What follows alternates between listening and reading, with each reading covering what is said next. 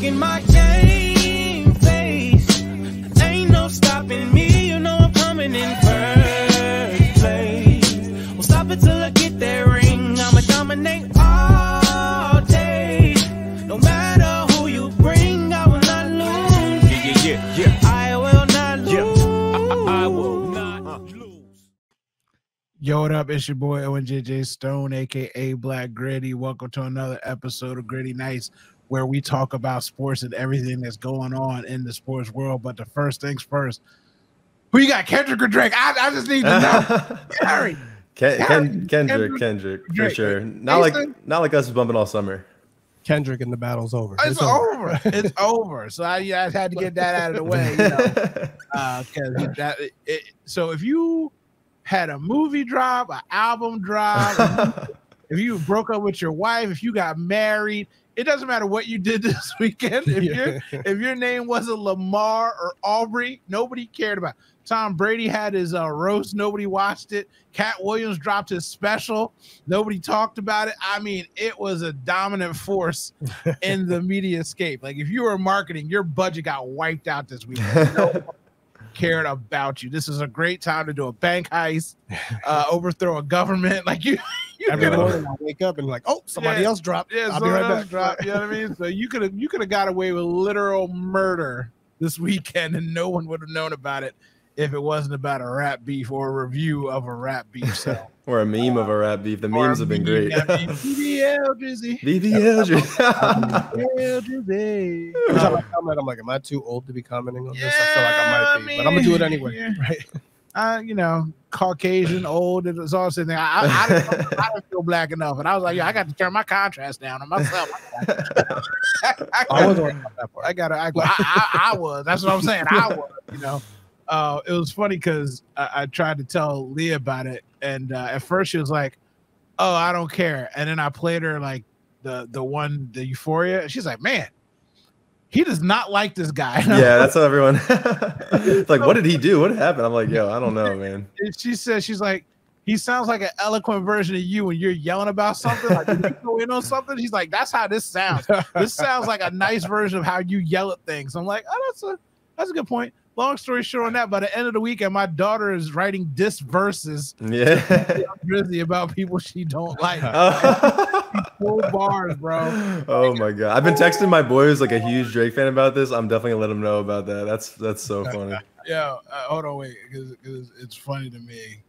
She said, you lucky I didn't call my pops because he got all the ops, all the Glocks, all the shots. You really think it's going down even 10 years from now? I was like, yo. Bro. I was like, drop that shit. She gave me a full 8 bars, bro. Like she was flowing. It was rhyming. I was like, who are you mad at? Send Metro the beat. Like BBL Drizzy. He'll repost that. Damn. Best distance that 49ers. Yeah. For real. Damn. Fuck the 49ers. Yeah. Fuck the 49ers. Yeah. Fuck the 49ers. Y'all a sorry ass team. Thanks. Fuck the 49ers. Damn. I hate the 49ers. I hate y'all. I hate the 49ers. Fuck y'all. Bow, bow, bow, bow, bow. Y'all some booty cheeks. Hey. Y'all What? On deck. Yo. You do. Damn.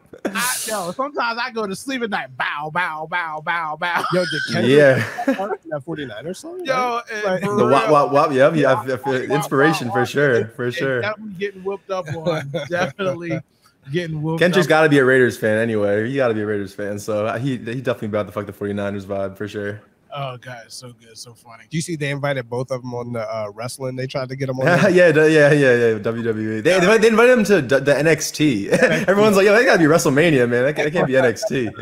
Some people want to fight, and some people anything. You know what I mean, so celebrity death match in real life. That's how it is now. Like, that's crazy. So, first of all, shout out to Roger in the chat. Roger's a real one. Roger wants to get me a job. I appreciate you, Roger. The world believed in me like Roger did. I wouldn't be hanging out with you guys. I'd be on the island somewhere, living La Vida Loca.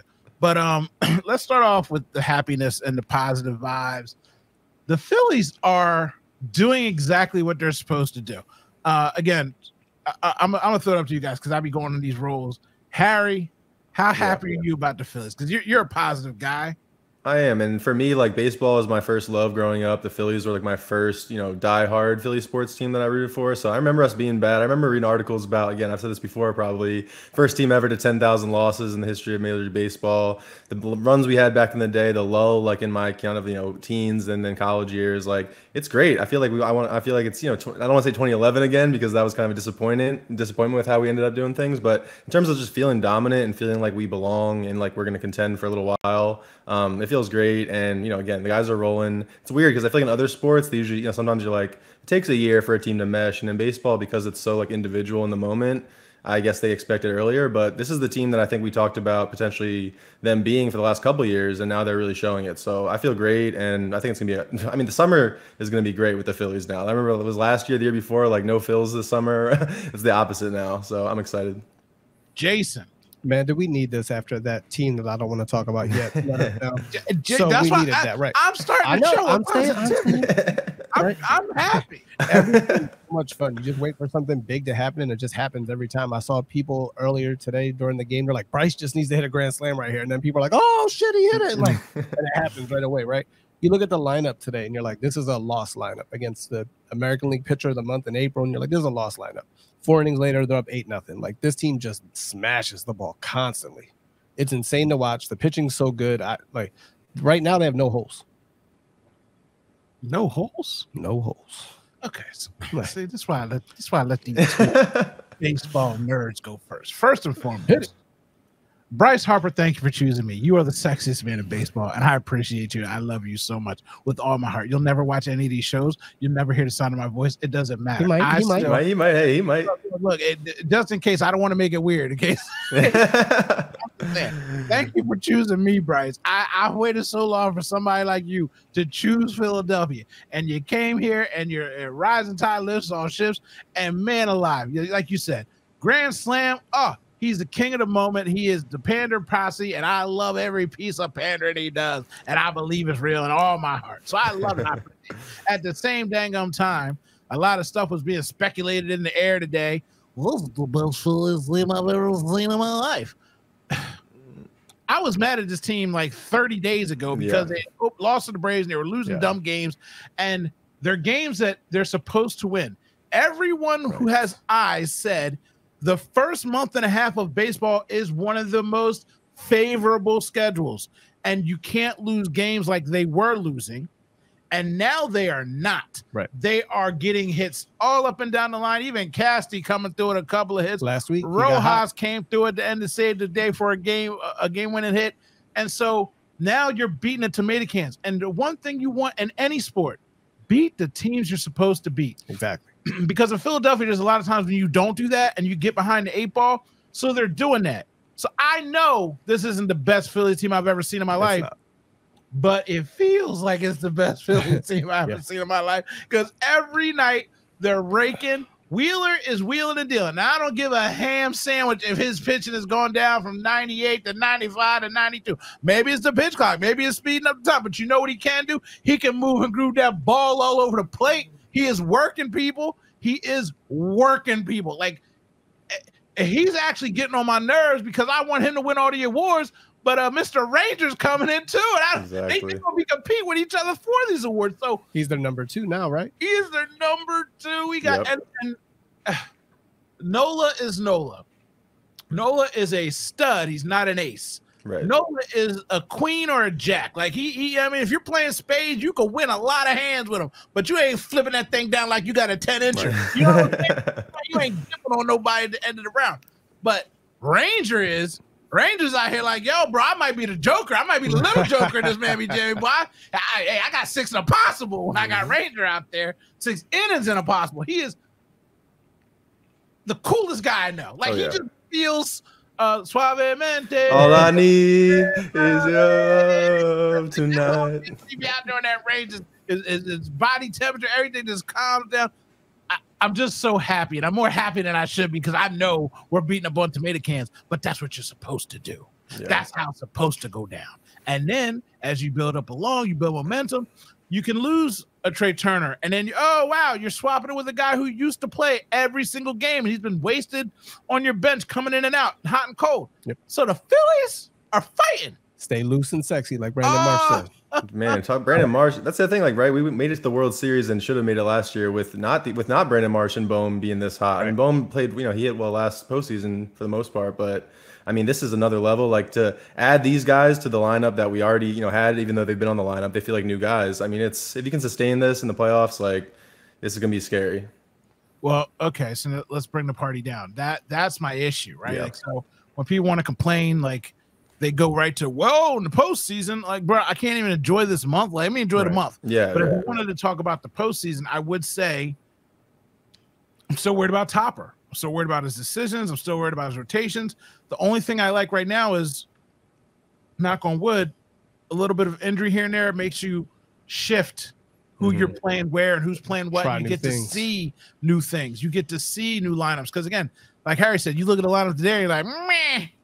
And next thing I know, Cody's out there with he looked like he got the Da Vinci Code unlocked, boy. He was out there smacking. I'm like, okay, Cody. Okay, Cody. So it's like, you know what I mean? Sosa with the RBI triple. Like, it's just like they're doing it. Yeah, they're doing it. And it's somebody different every night, it seems. Yes. Where's Schwarber? Does anybody know where Schwarber is? Wait until June. You know that? No, I'm just asking because that's what I mean. Like, he's actually hitting the ball better than he normally does. His average is a little bit higher right now this year. He's just not driving the ball as much, but he never does till June anyway. So then he'll hit 18 home runs in June and Schwarber up to 10-1 now, by the way, in the Phillies game. So I don't know what happened. Even the rotation move they did where they put Turnbull in the bullpen, they started Sanchez today and brought him in to finish the game. So just having those two basically be one starter, which works great. And you get to that situation where you're like, man, are they playing too well? No. Are they peaking too early? No. It's baseball. It's a long season. Right. I got a ticket on 98 plus wins. Rack up these mammy jammy wins. Because I think, this is why I don't like gambling. We talked about this before. This is why I don't play fantasy and stuff anymore, because at the beginning of the year, like, I know it's the Braves, but I felt like we should open the door kicking the Braves in the teeth. That didn't happen. And we didn't. Right. And so I'm like, look, this is the same old mammy jammy thing, man. And then we lose a couple more games. It's like, where the bats at? Why is anything going on? And you're wasting the pitching. So I think the fact that I bought that ticket made me more angry than I needed to be. And now I'm like, oh, they don't pay us to get 112 wins? I mean, I don't even need that. I'm just saying. Pinky up, just sipping. Drop some here and there, and that's. I'll take 112. That'll be okay. Hey, look, I'll take 102. I'll take 100. Just imagine that, right? Like 100-win season.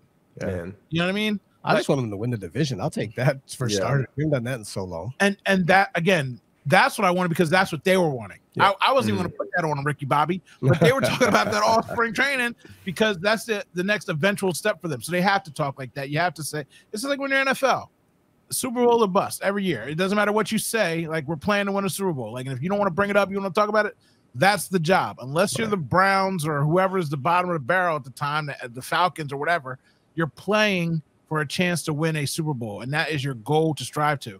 Their goal is to win the division. Yep.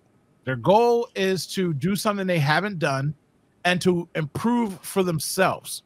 So they're on the right track. They're running up the score. Yep. The Phils are fighting. It's all we got. It's all we need. All we got right now. It's all we got is all we need. JT Realmuto. Is he good at baseball? Do you think he's a good catcher? Yes, he's a very good catcher. He's declining, but he's a very good catcher. I hope he doesn't decline anymore. I mean, too much because they don't have a good enough backup catcher. That's the problem. That's where I'm at. That's where I'm at with it. I'm like, man, I don't like Stubbs. Stubbs has turned me off. Yeah. I'm mad at Stubbs for life now. Unless I get a championship, a parade, and he gets to be party animal, I'm mad that he talked about jumping in that pool, and I lost the Diamondbacks. I'm blaming it all on him. I'm putting it on him, Ricky Bobby. So I'm looking at JT, and I'm like, man, he gets in these little hot streaks, and then I feel like they're playing him too much, is my point. Of what I'm they do, because he's older now for a catcher. Yeah. And he's been an elite athletic catcher, the pop times and all that stuff over the years. He takes it seriously, right? I feel like he's really prides the defense, prides running the show as the catcher. So like, he's not going to take that. He's not going to let that be sacrificed, to maintain like maybe hitting at a different level. So I feel like you said, he's got to be at, Bryce is the first baseman, whatever, but find ways to get JT breaks or whatever you can, because when his bat's hot, I mean, he can be really one of our best hitters, if not our best hitter, even at times. Right. You need him fresh for the playoffs. You can't have him worn down and unable to contribute then. Shout out to IG. Sorry, I missed the comments. They're talking about our rotation being excellent, and it is excellent. I just we all need to do about the rotation. What? Every time somebody gives us a home run, we don't have to melt down. I see that all over Twitter all the time. When Walker or Nola lets up a home run, everybody loses it. You're like, it's one run. Yeah. Relax. Well, that's what I was saying about Nola. He's a stud. He's a horse. Yeah. He's going to give up 2 home runs a game, I feel like. So, but he shuts everybody else down. Right. And it's fine because the bats still need to come alive. The offense needs to come alive. The defense has been playing out of this world. Again, Nick Castellanos, for all his faults at the plate, he gets hot and he gets cold. Mm-hmm. But on defense, they adjusted him last year, and he has been lights out in right field. Like, he is – I don't even worry about it. He's solid. And it's the dumbest thing they did. Hey, move towards center and cheat right so you can run into the catches. And next thing you know, he's got his chest out, his chains popping, he's sliding in, catching everything. And it's just like, he's giving good defense. And Rojas, like, okay. Do you see the balls he's catching over his head? Yeah. Do you see him running into the walls? Like, his athleticism and his quickness is saving games. When he misses one, it's so confusing. It does. What the hell? It doesn't even feel real. It makes me feel like, think about like plays like in football, how it's like, like one play doesn't win a game, but you think about plays like earlier in the game that are pivotal. Like, he is low key, like, we can't see the future, what would have happened, right? But he's low key potentially saving, big innings for teams, or saving, runs, or saving games. I mean, with the catches he makes consistently, it's awesome. So the Phillies are great.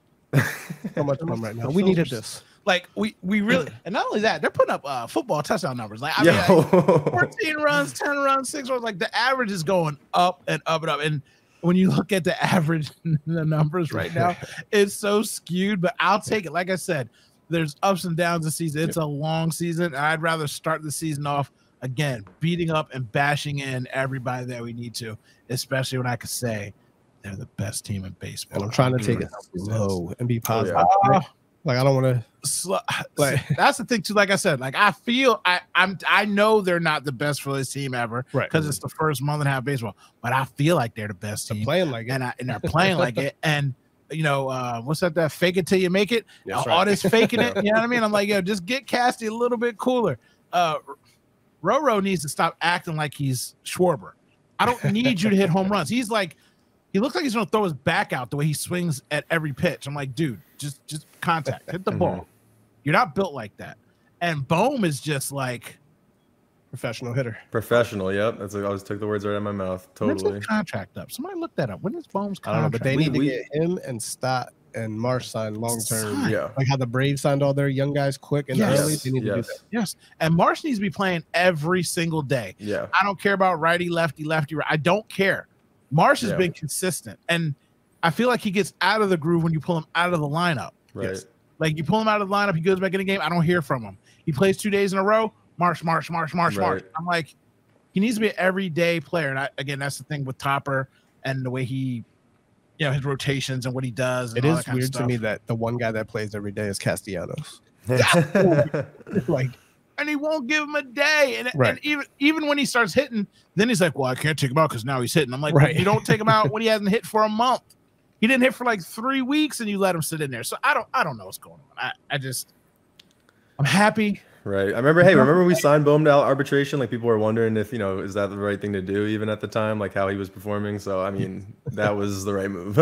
Like, always remember, we are idiots. Yeah, exactly. It's Philadelphia, and I hate it here. So